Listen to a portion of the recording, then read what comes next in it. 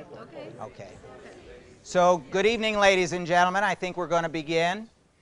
It's so nice to see so many people here at the American Jewish Archives.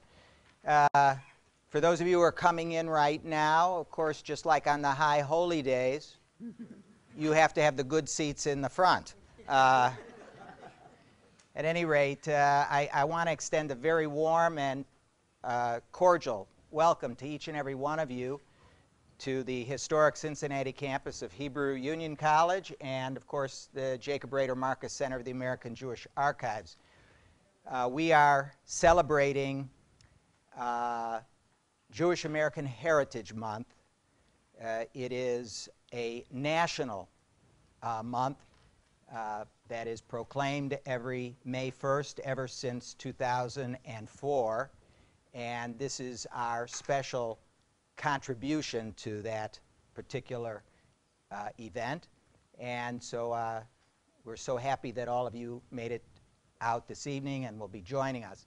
I always like to ask how many people here are visiting our campus for the very first time. Please put your hands up high. Well, welcome. I'm very glad to have you here.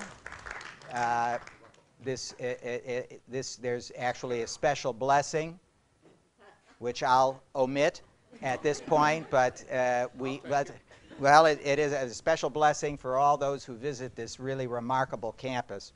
So I want to, first of all, there are a number of people I should introduce here.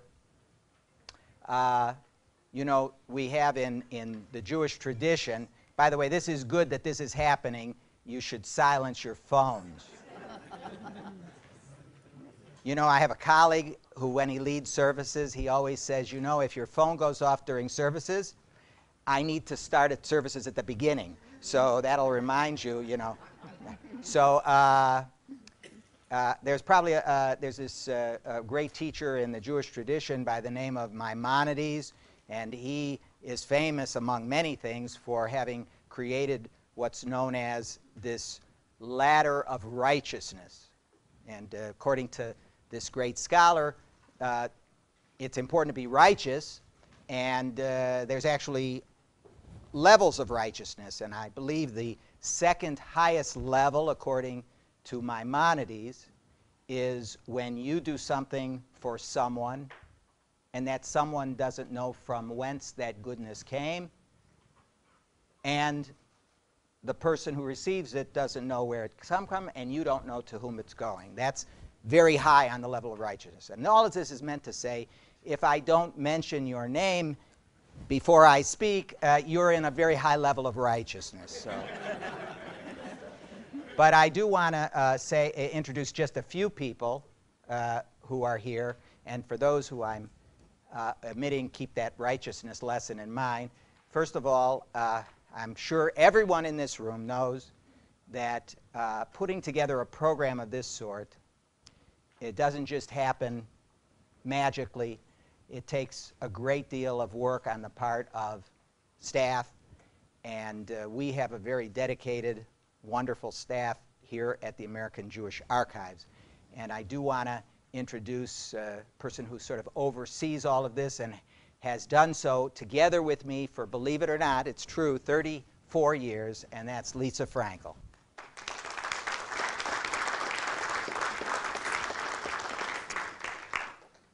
I also see, I think I see two members, distinguished members of the HUC faculty in the room, and since they were both my teachers, I want to introduce them. First of all, very wonderful teacher and mentor, Professor Samuel Gringas, who's back there. And one of my very favorite teachers, Professor Ed Goldman, over back there. Ed?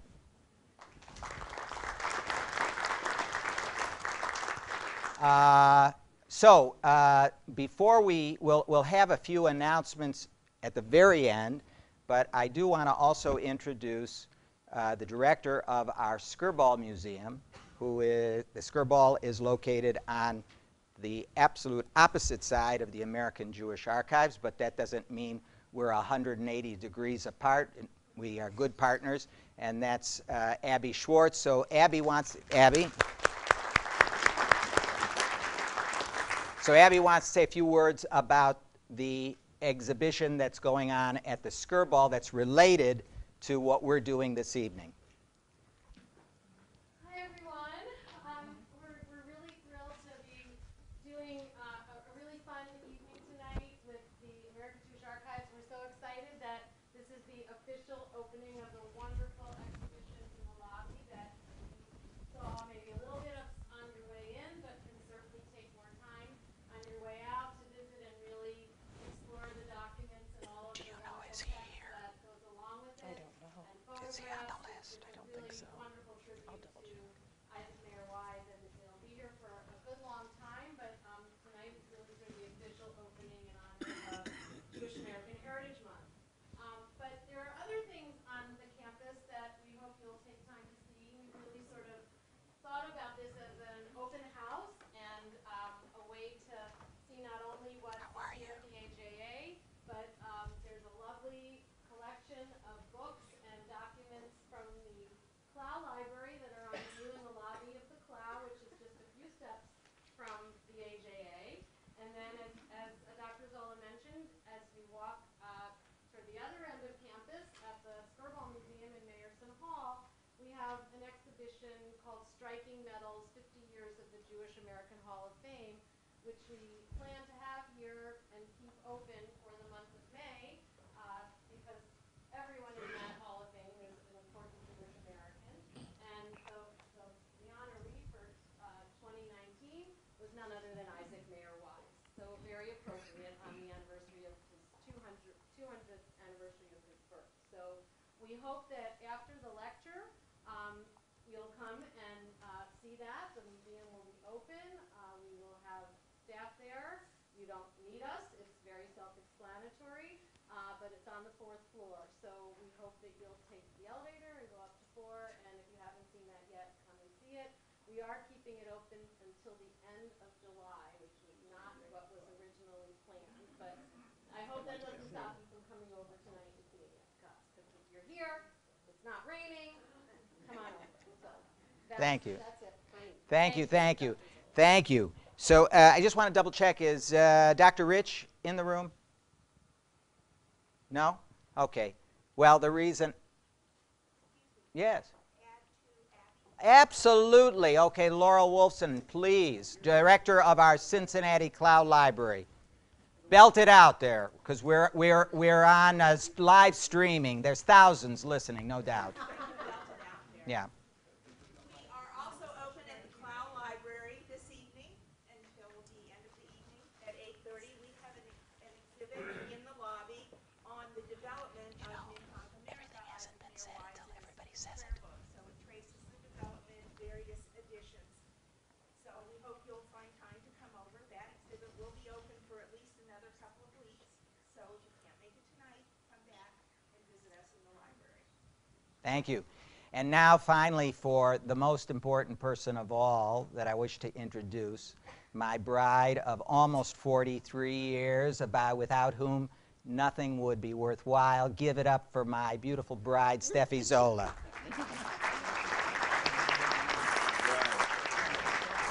I was asking about Dr. Rich because Dr. Rich just published, just came today in the mail that I ordered it, a new book on Henry Mack. So those of you in Cincinnati who know the Mack family, this is one of the progenitors of that family. It's a very interesting story.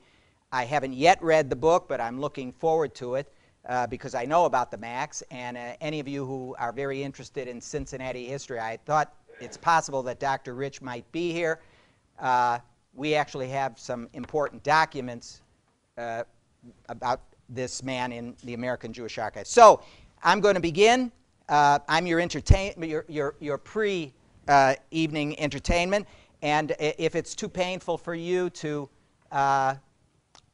look at this countenance, then you can soothe your eyes by keeping an eye on the screens where I'll have some augmenting information. Okay, so let's begin. 119 years ago, on March the 24th, 1900, Isaac Mayer Wise arose, dressed, and prepared himself for his usual hectic schedule on the Sabbath day. Seated in his finely appointed horse-drawn carriage, Wise slowly traveled the several blocks from his home at 615 Mound Street to his congregation's magnificent house of prayer on Plum Street, an edifice that Isaac Wise referred to as my Alhambra. He led services as per usual on that morning, preaching, we know from documentary evidence, on the theme of blessings. After services, he may have taken lunch at home or perhaps at a local restaurant, as was his custom from time to time on the Sabbath. And then later on, that same Sabbath afternoon, Wise returned to Plum Street Temple, where he taught his weekly Shabbat afternoon course to Hebrew Union College students. Now, in spite of the fact that Wise's 81st birthday was only a few days away, the sage of Cincinnati showed no signs of slowing down.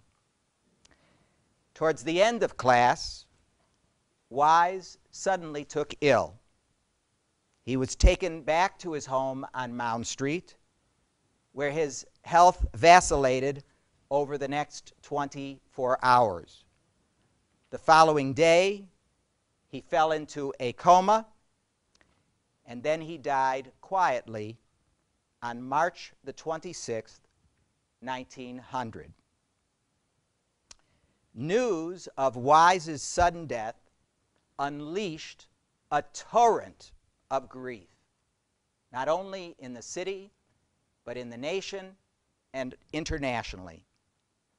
The next day, his body was carried back to the temple he had built 35 years earlier, where it lay in state as, according to the newspapers, 10,000 Cincinnatians, congregants and community leaders, passed by the rabbi's bier and paid their final respects to a man who, according to the newspapers, was worshipped by American Jews, a rabbi whom his contemporaries referred to as the light of modern Israel. On Thursday, March the 29th, a day that would have been Wise's 81st birthday, Cincinnati provided the late rabbi with one of the largest and most elaborate funerals in the city's history. The press insisted that thousands of people jammed the streets when Wise was carried to his final resting place at the Walnut Hills Cemetery. And to this day, an imposing monument which surpasses all others in height serves as a symbolic reminder that Isaac Mayer Wise towers in death just as he did in the land of the living.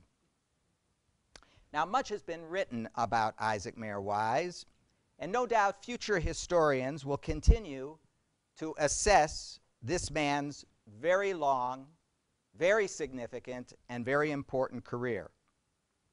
Yet there is one aspect of Wise that remains a mystery: his voice. Contemporaries memorialized him as a charming, charismatic, compelling orator. But it's really impossible to gauge or assess the accuracy of these claims because Wise died a few years before the practice of recording famous voices on Edison's incredible talking machine came into vogue. But today, through the magic and the resourcefulness of the revolutionary technological era in which we are currently living, it is, of course, possible to make Wise a three-dimensional human being, a virtual person. Here's how. Everything can be done if we are all united before God.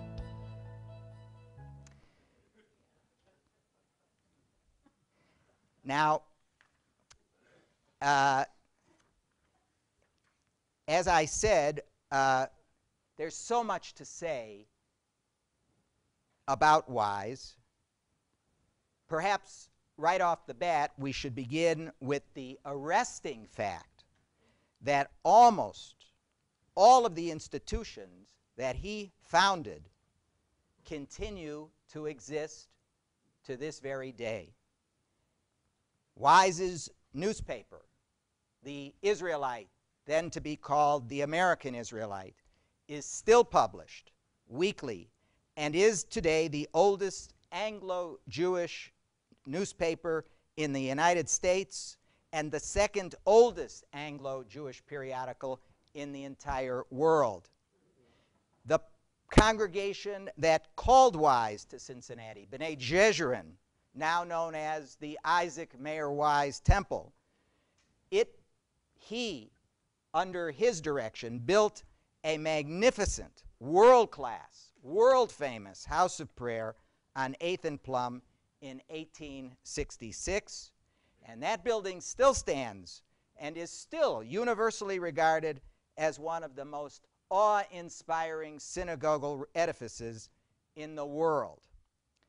The Union of American Hebrew Congregations, today known as the Union for Reform Judaism, was founded by Wise in 1873.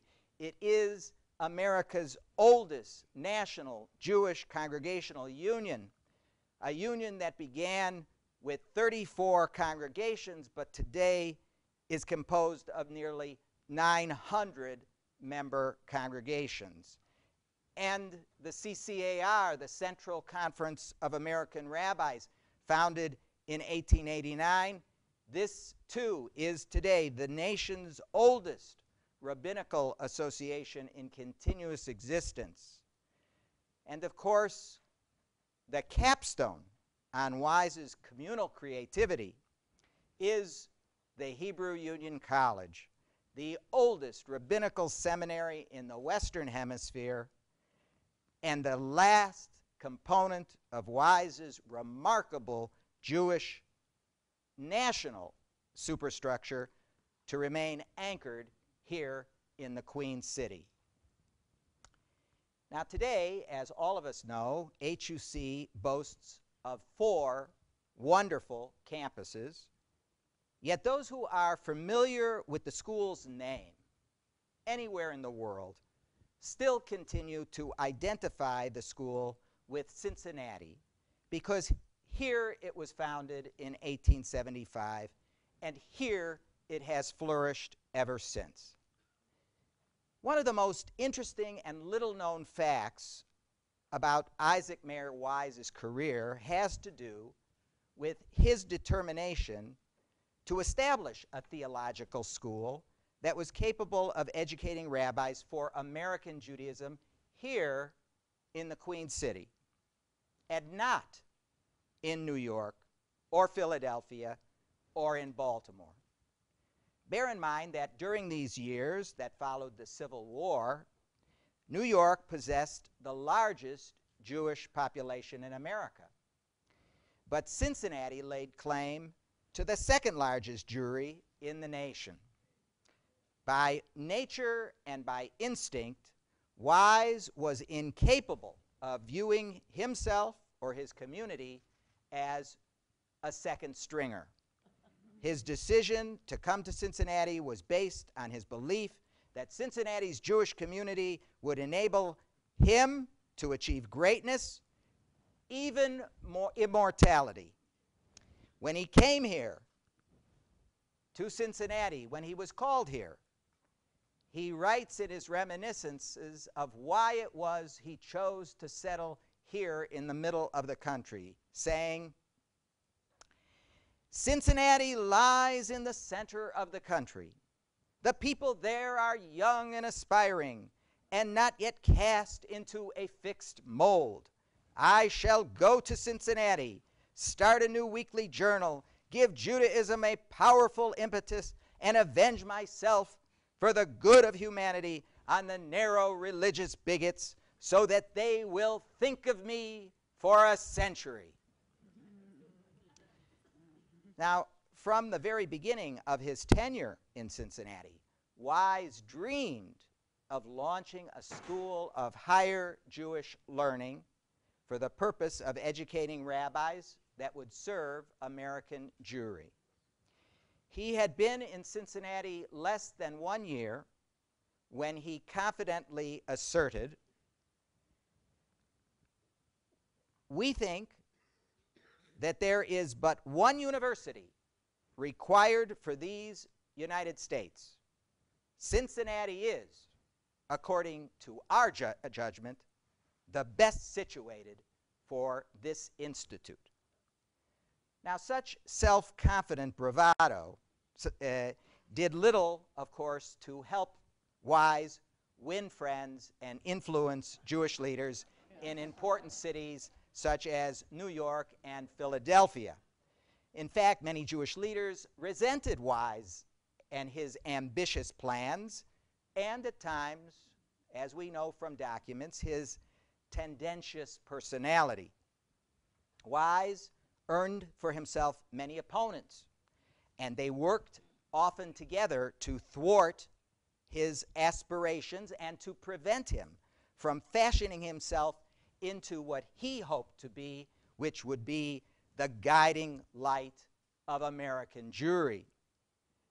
The prayer book struggles that took place at this very time offer a very colorful example of the opposition that Wise encountered from his colleagues in New York or Philadelphia. In 1857, Wise edited a prayer book for his congregation, B'nai Jeshurun. It was a liturgy he called, as you see, Minhag America, which in English would be the American ritual. Wise ardently hoped that his prayer book would become the standard liturgy to be used in synagogues all across America, would be an American ritual. And it would have been quite a nice boon, both emotionally and financially, had the rabbis on the eastern seaboard agreed to use Minhag America. This hope would go unanswered.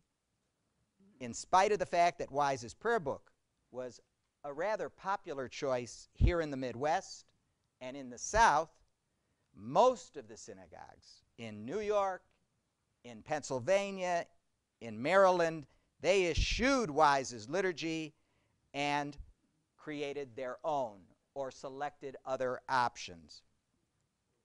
In the 1850s and 60s, Wise was the darling of modernizing Judaism in the Cincinnati area and, in fact, throughout what we call the Mississippi Basin. Yet the East Coast acquired for itself exceptionally distinguished rabbis. They brought these rabbis to America from Europe, and these men had towering reformist credentials. For example, New York's Congregation Emmanuel brought Rabbi Samuel Adler to the United States in the year 1857. Prior to coming to the United States, Adler had been the chief rabbi of Alzey in the Rhineland. And only a few years later, Reform Congregation Knesset Israel in Philadelphia lured the chief rabbi of Luxembourg, Rabbi Samuel Hirsch, to America. Wise's most formidable opponent, of course, was the fiery reformer Rabbi David Einhorn, who immigrated in 1855 to the United States to serve Baltimore's Har Sinai congregation. And then Einhorn went on to serve congregations in Philadelphia and in New York. So these prominent, highly regarded rabbis, they possessed what we might call German Reform gravitas. And that made it difficult for the Americanizing, rough and tumble wise in Cincinnati to make them, these older, more distinguished rabbis, into his subjects, into his loyal disciples. Now, on September the 11th, 1868, Congregation Emmanuel of New York City, leading Reform congregation, formally dedicated a magnificent new synagogue building that was located then on the corner of 5th Avenue and 43rd Street. The New York Times crowned the new splendid Jewish temple as an architectural sensation. It was a win for the Gotham city. Emmanuel, believe it or not, invited Wise to be a keynote speaker on that auspicious occasion, and Wise must have been thrilled to receive such an invitation because it would give him an opportunity to impress and hopefully win over, if not the rabbis, then the influential laity who were members of this congregation. We know that Wise delivered a very important and memorable sermon on that occasion because, as usual, he published it in his own newspaper, The Israelite, the following week. In spite of the eloquence of the sermon he delivered, Wise's inspirational address evidently failed to help him reach his goal, that being to transform the wealthy and influential members of Emmanuel into, if you will, disciples of the wise. In fact, less than 2 years later, in the year 1870, Emmanuel's new rabbi, who spoke with a British accent, Gustav Gottheil, he announced in the newspapers the temple's intention of establishing a theological seminary for Jewish ministers, thereby snatching away Wise's long-desired and coveted dream of planting America's rabbinical school in the soil of Cincinnati. So Wise wasted no time in responding to this announcement in the pages of his own paper, The American Israelite. Of course, Wise could not possibly disagree with the need to establish a theological school for American Jewry. After all, he had been pushing this very idea for nearly 2 decades. He would seem like a very great hypocrite if he suddenly said, we don't need such a school. But instead of challenging the need for the school, Wise boldly asserts in this article that the reason the school should not be in New York is because the approach they have taken to funding the school was certain to fail. Wise noted that in announcing the creation of its own seminary, the temple says that a number of wealthy New Yorkers had pledged to donate large sums of money that would enable the school to run for the next year or 2. And Wise leaped upon this fact and commended the donors for their generosity.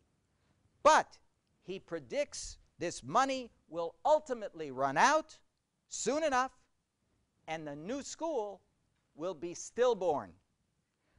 For America's rabbinical seminary, he claimed, would never survive if it depended on the annual support from a cadre of generous philanthropic donors. An American rabbinical school, Wise wrote, must receive annual support from the American Jewish community, from Jewish congregations. That, he said, was the only certain way to sustain a rabbinical seminary in this new country. Yes, donors could be had to enhance the school, but there had to be a steady flow of support that would prove to the donors that American Jews wanted this kind of a school. This was the only way, Wise said in his article, that a theological school could become a permanent reality. And he concludes, as you will see in just a minute, his remarkable editorial with an unforgettable sockdologer. He writes, "Tell them to thank heaven that Isaac M. Wise is in Cincinnati and not New York." Now, Wise returns to his focus to Cincinnati, and there's no time to waste. Wise needed to act fast.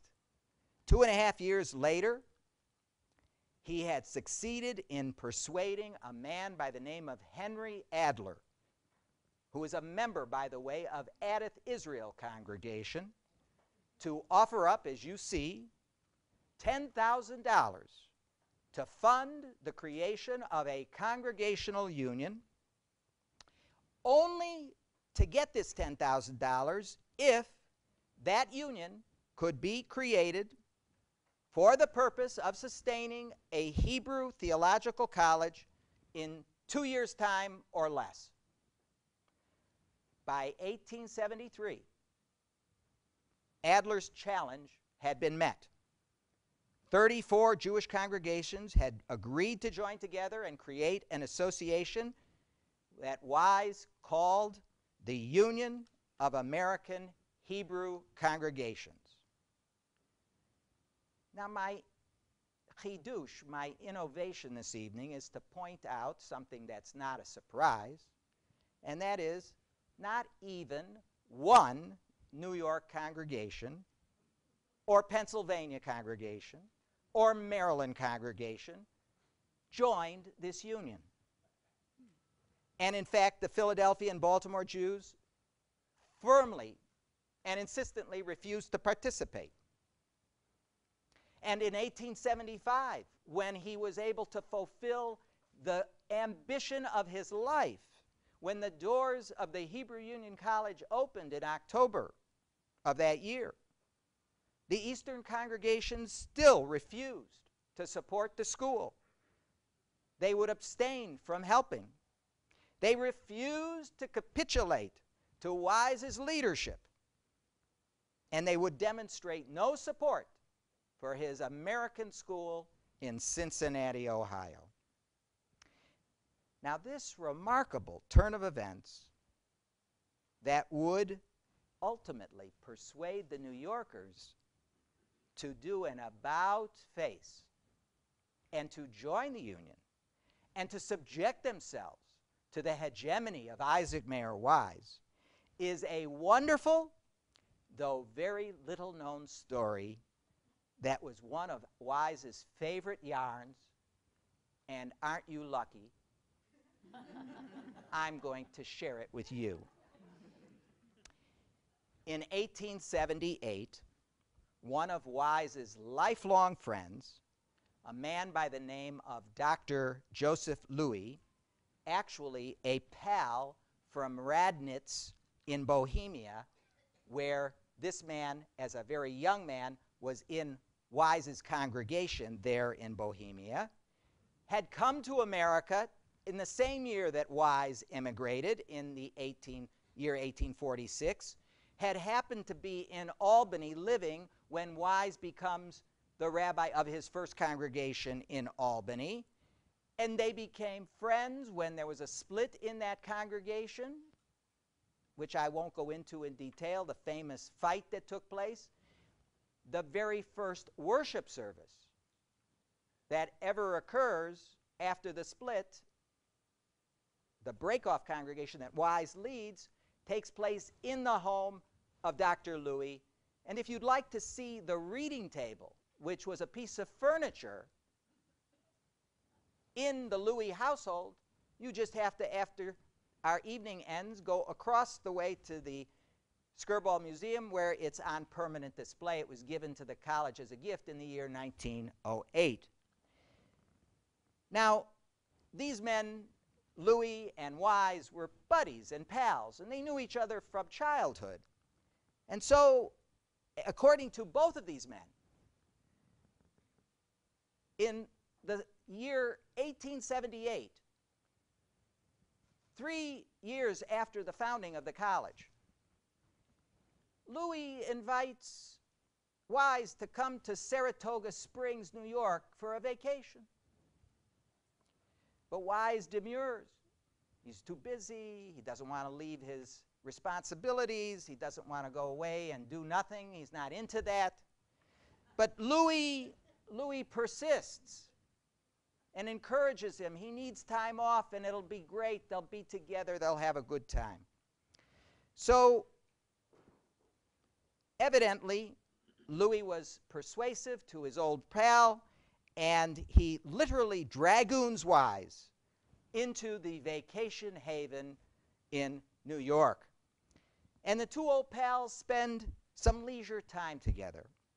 And there, by happenstance, or perhaps providentially, who should be there at the very same time but a cadre of buddies who are members of Congregation Emmanuel in New York City.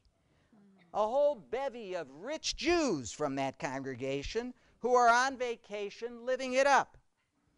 And Louis knows these men, and he introduces these men to Isaac Mayer Wise, or in some cases reintroduces them since he had spoken there. Men such as the longtime president of the congregation in New York, a man by the name of Louis May, or perhaps the wealthy banker, Jesse Seligman, especially the lawyer, Moses Schloss, was important because Schloss was, prior to being at Emmanuel, at Albany and remembered Wise as a young rabbi. And these men were impressed by their friend Louis, who considered himself to be Wise's greatest booster. And the both of them tell the same story, that after something of a rollicking evening of adult beverages and pipe smoking and so forth, Wise decides to speak about his idea of his school in Cincinnati, and that he would like their support. He wants them to join the union. So Wise assures his wealthy drinking buddies at the Saratoga Hotel that if they join the union, he will see to it that the union meets that summer in New York. They won't have to travel so far. And Cincinnati can be the home of the American Jewish Seminary, and Emmanuel's theological school, which was floundering anyway, could become a feeder school for the great center in Cincinnati. Well, Emmanuel's leadership did, in fact, we know, without question, attend what was called the 6th annual council meeting of the UAHC, which did take place in New York later that summer. And shortly thereafter, it is a fact that Emmanuel congregation officially joins the union. And from that point forward, once the great Emmanuel joins the union, other East Coast congregations begin to join the union, one after the other, as if to say, if it's good enough for Emmanuel, it's good enough for me. Now, to the end of his days, Wise credited this chance occurrence in Saratoga Springs as being the key factor in enabling HUC to actually fly. Wise, after this meeting, was on a sure path to becoming, you'll forgive me, the kingfish of American Jewish life, or as he was labeled the day after he passed away, the Moses of American Jewry. Wise in Cincinnati had become the Nestor, the master of American Jewish organizational life. Now, friends, before we conclude, let us briefly turn to that sermon that Wise delivered when he spoke as the keynote speaker at the 1868 dedication ceremonies for Emmanuel's building on the corner of 5th and 43rd. You see, the title of that address was The Threefold Object of Judaism. And he spoke during that speech about he delivered these timeless words. The genius of progress will contribute largely to the threefold object of Judaism. First, it will contribute blessings to yourselves and to your posterity. Second, it will contribute blessings to the Jewish people. And third, it will be a blessing to humankind. It is interesting to note that the three objectives that Wise outlined in this beautiful sermon, first, Judaism enhancing our lives as individuals. Second, Judaism that enriches the heritage of our people. And third, Judaism that is able to contribute to the human condition, or what we refer to today with the nomenclature tikkun olam, that these three objectives actually guided Wise's vision over the course of his life. And those that he had outlined that night were those that still are relevant to this day. Let me elucidate. First, Wise asserted that Judaism needed to enrich the lives of those who were its adherents. And he repeatedly stressed this conviction that centuries of cruel oppression in the diaspora had left Jews demoralized and therefore robbed Jews of their self-respect. And this is why he declared, the Jew respects not the fellow man in another Jew because he lacks the consciousness of manhood in himself.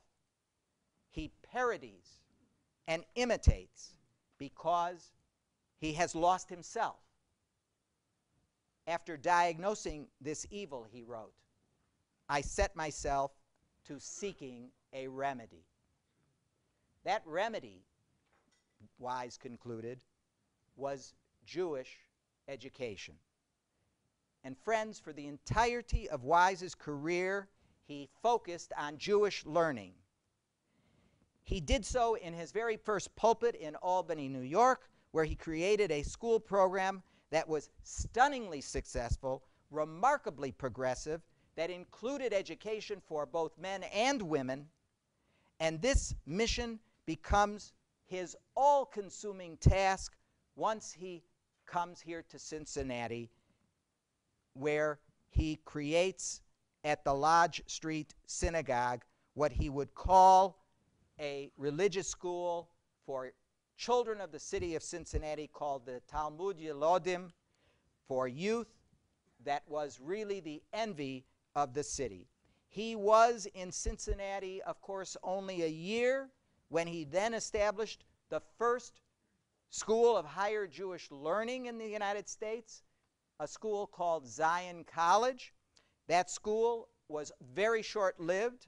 It was out of business in a year, but it was anticipatory of Wise's great ultimate ambition, the dream that in fact did come into existence in 1875 with the founding of the Hebrew Union College. And here, friends, Wise gave American Jewry its greatest treasure, a vibrant school that would provide American Jewry with rabbis, cantors, educators, communal leaders, men and women who were native to American culture and who would be fully equipped to perpetuate Jewish life in America because it was a unique environment in all of diaspora history.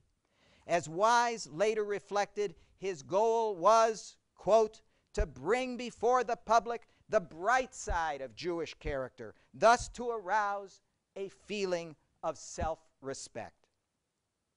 Now, second, Wise aspired to build up Judaism itself, not just the Jew, but the Jewish experience.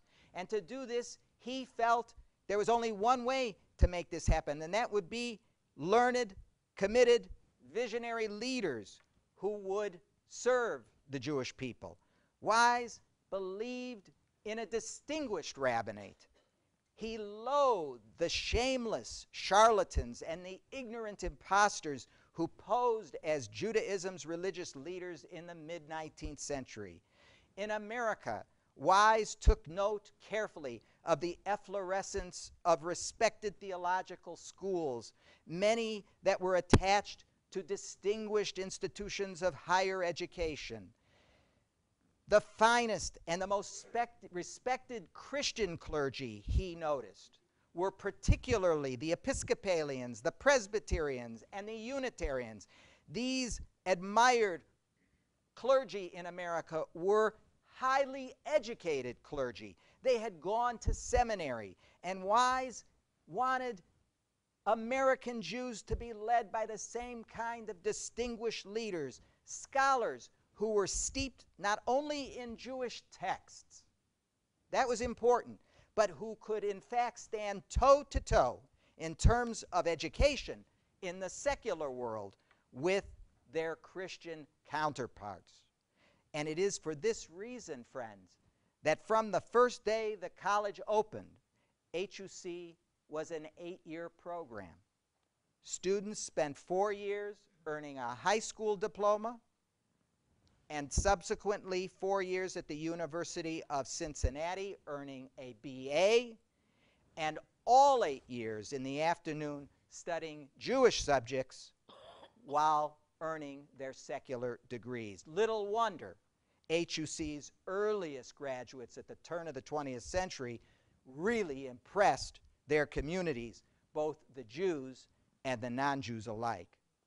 Yet Wise not only forged an image of respected and distinguished rabbis in America, but he also did something very important.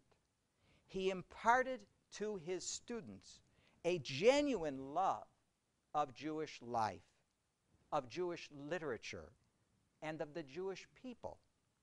Listen now to the words of one of his students, a rabbi by the name of Max Raisin, who lived until the 1950s, but memorialized Wise in Hebrew in his autobiography entitled Mi Pinkaso Shel Rabbi, from a rabbinic diary. In English, this is what he wrote.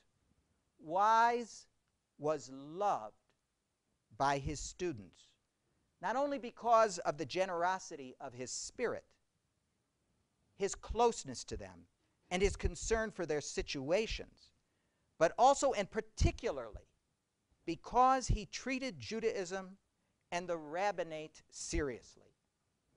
He saw theirs as the holy task of preserving Judaism and ensuring its perpetuity in the world. He influenced his students to love the rabbinate despite the difficulties which it entailed. Finally, Wise believed the Jewish people had an important contribution to make to all humankind. Now, as a student of the German Enlightenment, Wise became thoroughly convinced that humankind would continue to get better, to improve, and here is how he might have said that were he here this evening. We are destroying the old prejudices of color, race, tongue, and former condition, and unfurling the banner of the unity of the human family by and in its ethical nature. Wise was convinced that Judaism's ethical teachings could contribute to the betterment of humankind and the improvement of human civilization. And he earnestly believed that Judaism, particularly in America, was uniquely situated to help American democracy fulfill the high aspirations of the nation's founders. And he taught his many students to follow in his footsteps. Wise's legendary commitment to the notion that educated and self-respecting Jews could benefit all humankind is captured in a wonderful story that one alumnus would retell about our charismatic founder. On one occasion, Dr. Wise evidently fell ill while he was teaching a class of rabbinical students. He stood up and attempted to leave the platform, and the student could see he was a bit wobbly. So the young and eager rabbinic student jumped up from his seat, grabbed his teacher's arm, and said, "May I help you down, doctor?" The famous rabbi shifted his glance and said in a voice loud enough for the rest of the class to hear, "Never help a person down, my boy. Rabbis should always help people up."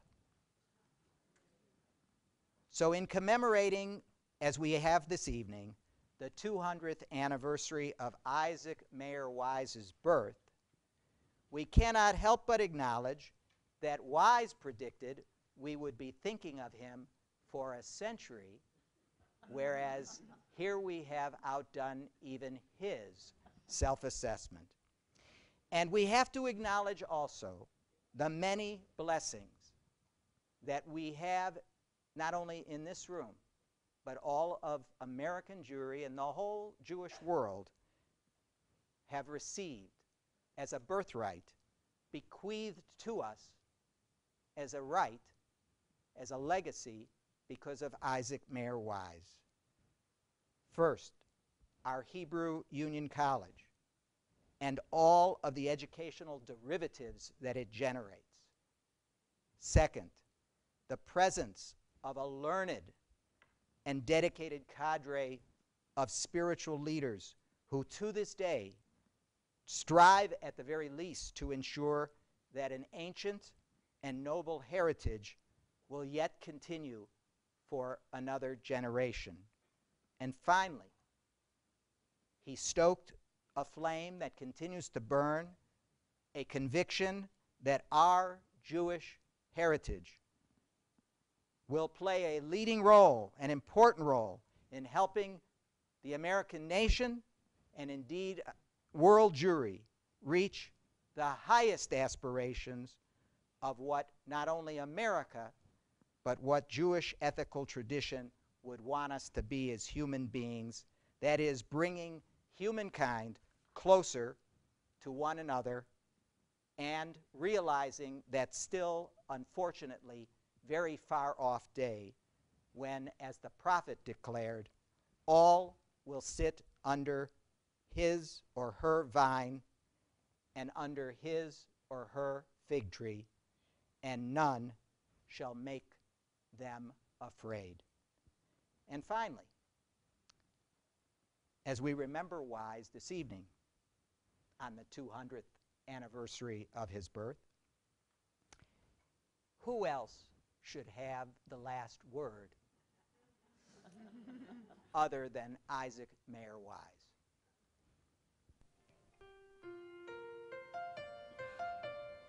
Whenever God should call me, and I must lay aside my work, and people will come to ask, "Who is this man?" Then say what you know and tell the truth. And, if you can, say, "He feared God and led man up to him."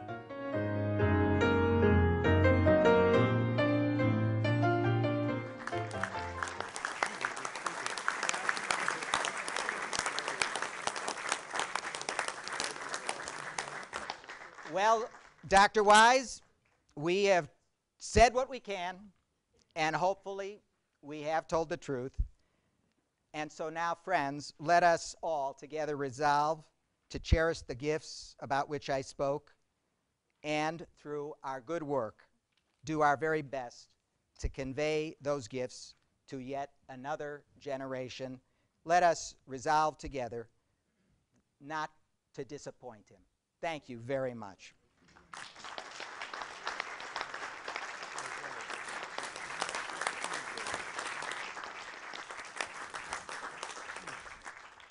So now, just a few brief announcements, and then we'll be dismissed. Lisa. That was a wonderful talk. Thank you, thank you, thank you. For those of you who are joining us for dinner, you have your little card. Please proceed right after this up to the American Jewish Archives, the Barrows Lovelson Reading Room. If you don't know where that is, there will be people to help guide you there. For all of the others, we welcome you and thank you for coming and hope to see you again. Do you want to mention programs for? Okay, Yep. we have a couple programs this fall. The AJA is partnering with the Leo Baeck Institute to speak about the transatlantic relationship between German and American Jewry. So on September 17th, there will be a series of talks relating to this subject. This will include our own Dr. Zola, who will provide an overview of the role of women rabbis in the history of American Judaism, both then and now. Rabbi Sally Presand, who most of you probably know was the first woman rabbi ordained in America, will be delivering a talk about Rabbi Regina Jonas, the first woman rabbi ordained in Germany in 1935. Rabbi Jonas was tragically murdered in Auschwitz, but her story lives on as an inspiration to women rabbis around the world.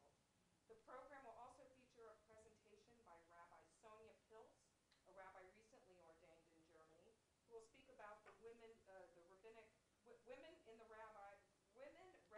in Germany today. Also, in early November, the AJA will host an interfaith group from the Philos Project. The Philos Project promotes positive engagement in the Middle East through Ideas, Network, and Action. We will be hosting 35 Christian students from Philos from around the country, most of which have visited Israel in the Middle East. Watch for more information to come out in the coming months. And thank you again for coming. We want everybody who's going to be with us for dinner to sit, right? Yes, Yes. we'll go up So and sit the- for